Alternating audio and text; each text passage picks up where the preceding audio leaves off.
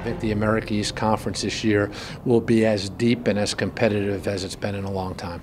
I really like where we are as a program right now. We had some really good young players last year that got some valuable experience. I think we're going to be much improved as a team this upcoming season, so we're excited in that regard. We know how good Vermont is going to be. They have something that nobody else has in our league, and that's a young man named Anthony Lamb, who's a terrific player. But we think we'll be in the thick of things, in conference play. I really think we can challenge, and I'm just excited about the growth and development that's ahead for our program. It's great to have Vermont here for the Purple Growl.